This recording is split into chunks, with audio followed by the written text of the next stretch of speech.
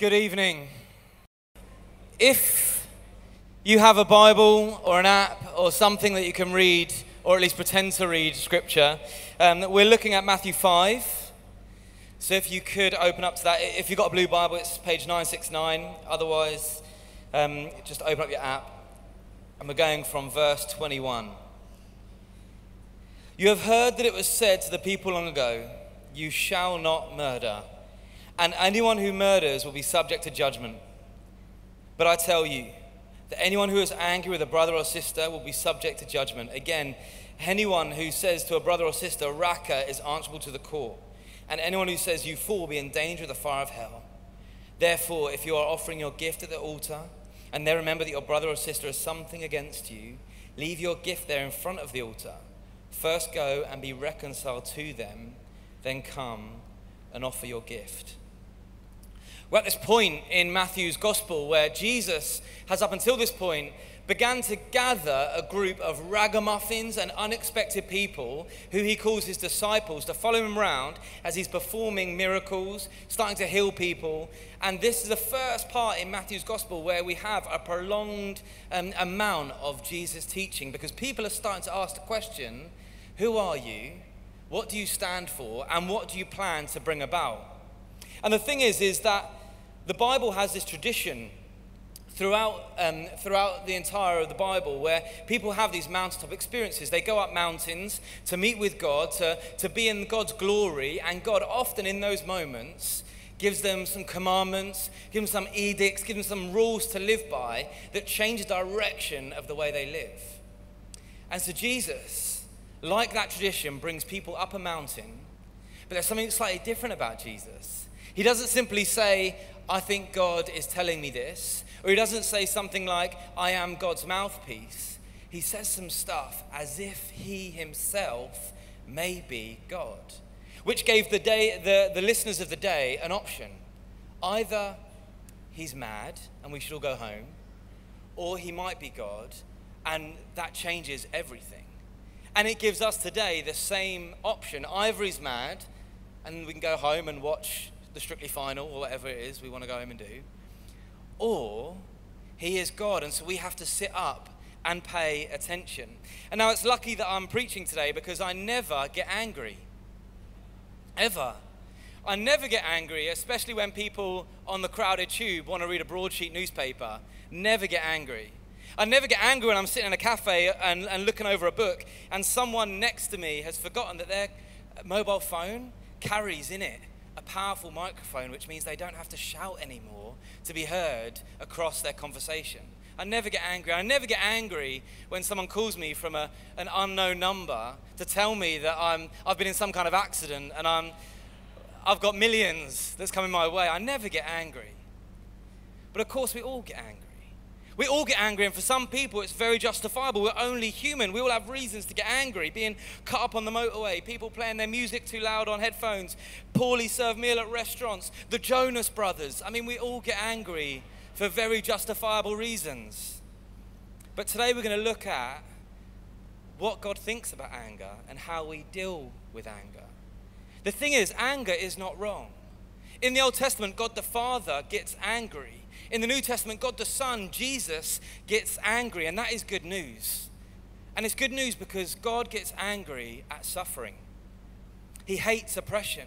He hates manipulation. He hates lying, stealing, cheating, exploitation, idolization, racial inequality, social outcasting, financial inequality, murder, pain, hurt. He gets angry at that stuff, and that is good news. It's also good news that God the Son, Jesus, gets angry. He gets angry at people not having access to community. He can't stand religious piety. He hates racial, social, and spiritual inequality. Anger is not wrong.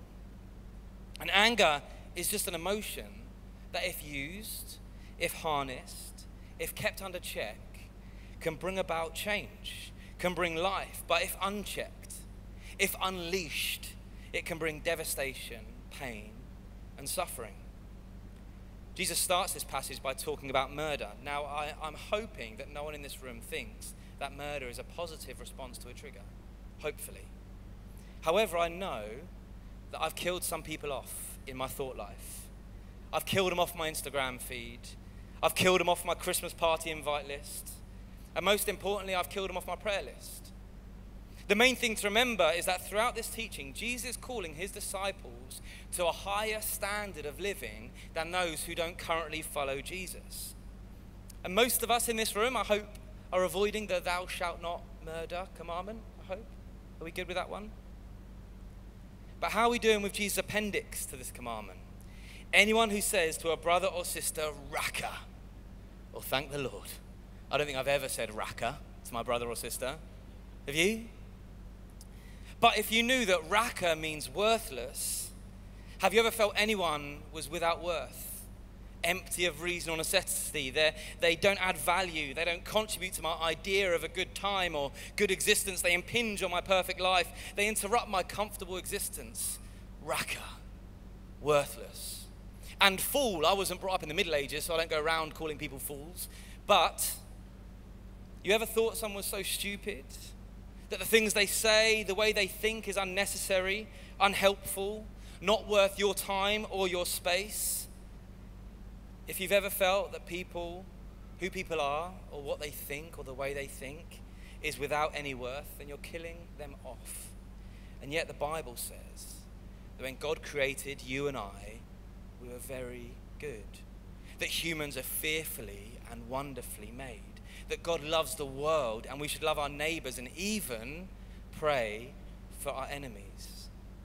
The problem is if we begin to devoid people of any worth, they begin to become objects in our mind. Objects that we can just move to one side and carry on with our life. And the thing is about objects is objects do not need love. Objects do not need care. Objects do not need community. Objects do not need life, and so we kill them off. How we think about people matters. The way we view other people matters because it reflects how we feel about ourselves. Psychologists talk about a theory called projection theory, which is basically if you see something in other people that you actually struggle about yourself. So you might see in other people the way they're so rude to one another because actually you also struggle with rudeness yourself. Well, I became a Christian when I was 16 and became part of a youth group. And I remember getting really angry with the cool kids who are allowed to lead worship or preach or do anything holding a microphone. And what would happen is I'd come in and I'd see who's holding the microphone, see it's one of the cool kids, and then I'd immediately disengage. I'd sit on the edges, I'd kind of be thinking all the way they're doing everything wrong, and I'd just cut them off. However, it's because I was infinitely jealous. I'd never been in a place socially of influence like that, and so I envied their position. But yet, as I got to know them, I realized it was because they weren't seeking the limelight, that God was giving them those opportunities. But I completely disqualified them because of my own baggage. So how we treat each other really matters. And how we treat the creation, one another, matters because also it tells us, and it tells God a little bit about how we view the Creator. I've got a 5-year-old Jemima, and Jemima loves Lego. And we could spend hours making castles and houses and space rockets and ninja dojos. But if, after a couple of hours of building one of these creations, I decided to rip it apart, throw it back in the box, dismantle it, she would think that her daddy doesn't care about the effort, the time, the imagination, the resources put into that. The way we treat God's creation tells God about how we view him, how we treat one another. The people that he says are fearfully and wonderfully made tells him how we feel about him. God loves us all intrinsically, and none of our disqualification will ever impinge on that. The mystery of the gospel is this, that God sent his son to take on the anger of the world for you and I, and also the people we struggle with most. That God did that for them too. That they aren't too far from God's saving grace. Another thing we can learn from this passage is the answer is that anger leads to a descending spiral. Notice how Jesus says there are 3 types of response to releasing this kind of anger at someone. The first, he says, is judgment. And we see time and time again throughout the New Testament that we see this example of make sure that as you judge someone, you too aren't doing the same thing that you're judging them for. If you're finding that person hard at work because they always seem to assert themselves and become the center of attention, make sure that you are being as encouraging and collaborative as you possibly could be. The second response that Jesus talks about is the core, or the Greek word is the Sanhedrin, which is the religious core. And I think what Jesus is saying here is that be careful, because the way you treat other people, the way you think about other people, is an intrinsically spiritual thing. There's no difference between how you talk about people outside the four walls of the church and within the four walls of the church. And then thirdly, the fires of hell. If you're new to church today and you're thinking, if I hear that word, I'm out, please hold on, it's good news. The fires of hell in its original Greek translates to the fires of Gehenna. And Gehenna was a physical, real place. It was outside the city walls. It was the city dump where all the waste was taken to and set alight. And it's where cultic sacrifices, human child sacrifices happened. It was a place of devastation where nothing good grew there. And what Jesus is saying is, if you're treating people and you're disregarding them, you're thinking they're void of any worth, then in an ideal community, the only place for you may be outside the city walls. There's a descending spiral to this kind of anger. And so, what do we do with anger that we may be experiencing, or we may be on the receiving end of? I'd like us to look for a model of traffic lights. And the first one being the red light, stop. When we stop, we gain perspective. So many of the things that anger us is because our own pride is hurt, our ego is bruised, our ambitions are quashed, and it's too easy in those moments to lash out, to kick out, get the moral high ground, or assert ourselves aggressively for a quick fix of adrenaline. Stop. The book of Proverbs says a gentle answer turns away wrath, but a harsh word stirs up anger. Stopping when you're feeling the anger rise allows you to get the perspective of heaven. What are the larger things at play? What's going on in the world? What's happening for that thing to present itself? But it also helps us get the perspective of the earth. What is the root of our anger? Is it coming from a Holy Spirit prompting, or some unresolved brokenness in me? Maybe a person is acting like that because they've got something else going on in their life. My wife recently was trying to get a new mobile phone plan, and she called a company that is prided for having great customer service. We'll call them GG for now.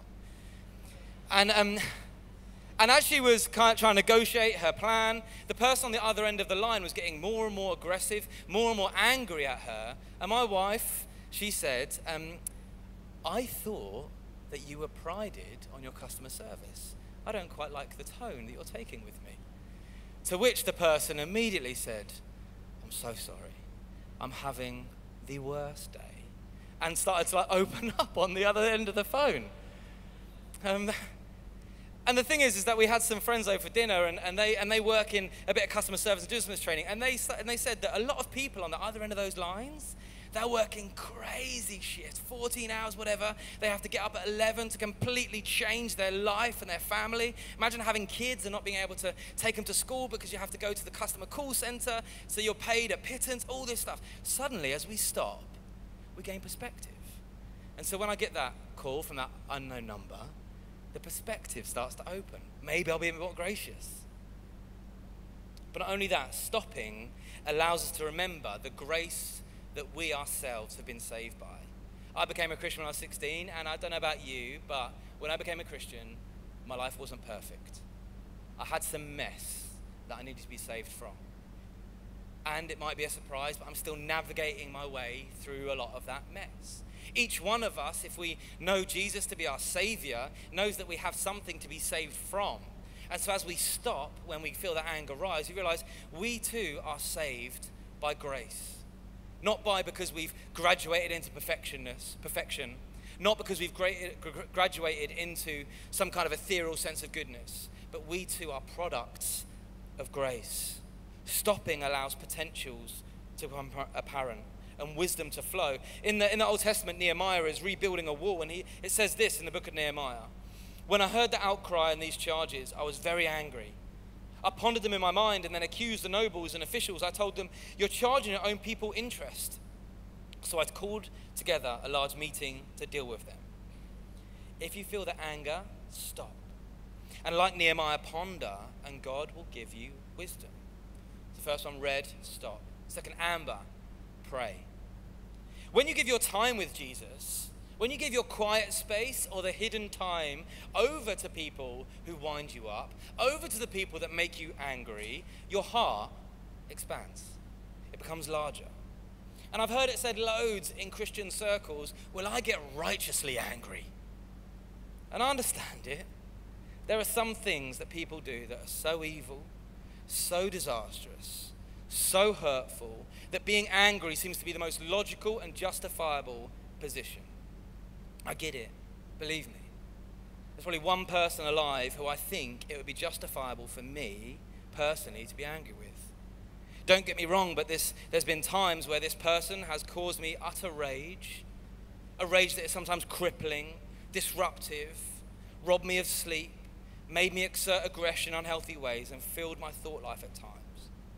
And that person is currently serving a prison sentence for the abuse I received while under his care as a child. I'll be totally justified by most humans to feel a kind of rage and anger. However, the problem is I became a Christian, and the Bible is inconvenient.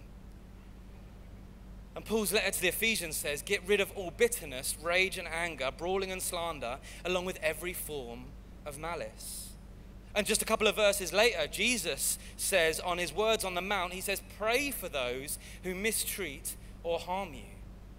3 times a year as a church, we gather together to do a 21-day prayer campaign called 1102, just before Alpha begins. And last year, I felt a prompting to spend 21 days praying for this person. Do I condone what he did? Definitely not. Is what he did okay? No. But am I letting him live rent-free in my head? Not at all.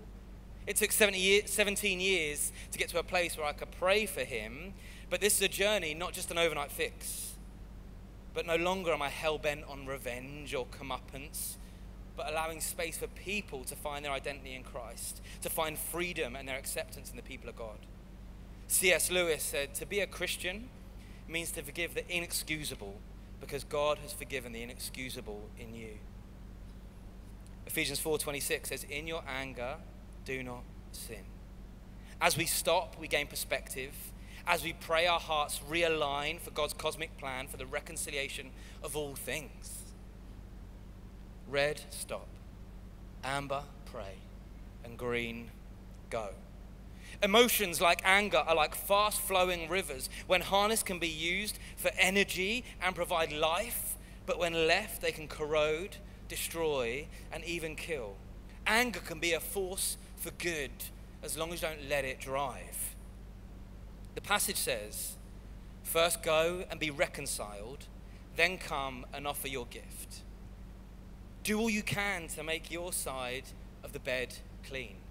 Do all you can to make your side of the garden tidy. Make sure your check is balanced. The thing is, sometimes full reconciliation is not possible. Perhaps the person that angers you is a celebrity, a politician, someone you don't have personal access to. Maybe they're on the other side of the world. Maybe they've passed away. But forgiveness and reconciliation is not a human effort, but the Spirit's work. And some of the Psalms make for difficult reading because David is presenting his anger before God. But the reason we are able to read them is because David presented them as an act of worship to God. Make sure you don't bottle it, but give it to God. He was honest with his Father, and that honesty allows us thousands of years later to present our all to the Father. Perhaps for you, anger has become a default, a habit, or a pattern. And the wisdom for you, the green light, is go and seek help. If your anger is causing you or others pain, seek help. We pray as a community, but also we can get professional help to be at a place where we can be honest. And I've gone through that. We just can't let anger become a quicksand that consumes us and our world. So as we stop, we gain perspective. As we pray, we gain God's wisdom, and then we go. We go with the right intentions. When we often talk about anger in the church, people often say, well, Jesus got angry because of the cleansing of the temple, where he came in, found moneylenders in the temple, and went out. But it's so telling, this verse. It says, you have turned my Father's house into a den of robbers. For Jesus is about something bigger than his own, than just him. The thing is anger is helpful when the attention is diverted from people but to systems, from personalities to structures. It's how abolitions happen, how bills of freedom get signed, how the poor, the dispersed, the underrepresented people in society find justice. St. Augustine has been ascribed by saying that hope has two beautiful daughters. Their names are anger and courage. Anger that things are the way they are, and courage to see that they do not remain as they are. We've got to remember that ultimately, God's anger is good news. It's the kind of anger that doesn't want his children to be hurt, harmed, go down wrong paths, or live lives alone. All he wants is us, his children, to be brought back to him. Accept his rule and reign because it means flourishing of all creation, all peoples, and he wants it so bad that he sent his only son to absorb all of the earth's anger upon himself, dying on a cross, so that the anger you and I deserve for going our own way is washed away, and the path is made straight for us to commit ourselves back to God. So wherever you are today, whether you're bubbling with a seething rage, unvented anger, maybe today you're a recipient of anger, or maybe you are passionate about seeing those in the poorest of situations in the world finding their place in the kingdom of God. Remember that above all, God says, come back to me. All anger finds its proper place, its proper end at the cross of Christ, and it stands above creation, drawing all things to himself. The Bible paints a picture that one day there will be no more hurting, no mourning, no pain. Every tear will be wiped away, and we will see Jesus face to face. So anger the subject might bring up all kinds of things. Perhaps here today you're carrying a relationship that you just haven't been able to forgive someone for. Perhaps today you've got this kind of energy that's unventable, this kind of seething rage that you're just longing to find out what the root is. But perhaps some of you, God is stirring in you a passion to bring about change on this earth, where you have seen some darkness, you've sinned something, you've got angry about it, but God is saying, I want to stoke that flame into a passion for change and reconciliation in some part of the world. And so we're going to pray for those things. If you're willing, why don't you stand and we're going to pray.